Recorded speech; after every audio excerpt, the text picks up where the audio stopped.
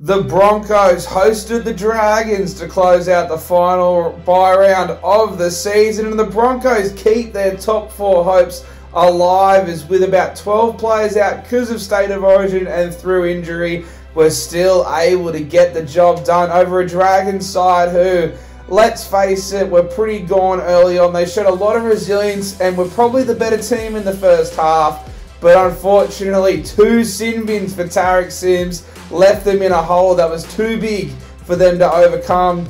Now the TARIQ SIMS sin bins in the NRL in 2022, I think you can definitely see both of them being worthy of a sin bin. In your local pub, Con, would they be a sin bin?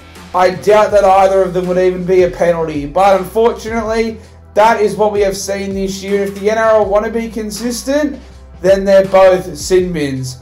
I bet you they're not going to be a sin bin on Wednesday night in the Origin decider, but for the NRL this season, yes, they got to be sin bins. And unfortunately, unless you're the Warriors taking on the Sharkies, you're not going to be able to overcome two sin bins to win a game of football. The Broncos should still take a lot of confidence out of that win though.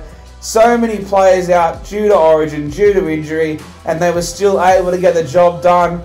A lot of questions around Tessie New, but I thought he had a great game. Reynolds still looks a bit underdone coming back from that rib injury, but he looked fine.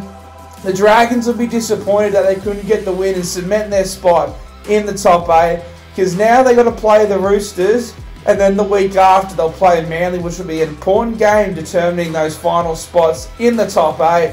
But that is the final bye round of the season done and dusted. Let me know what your thoughts were on the game in that comment section. Smash that like button and subscribe if you haven't already.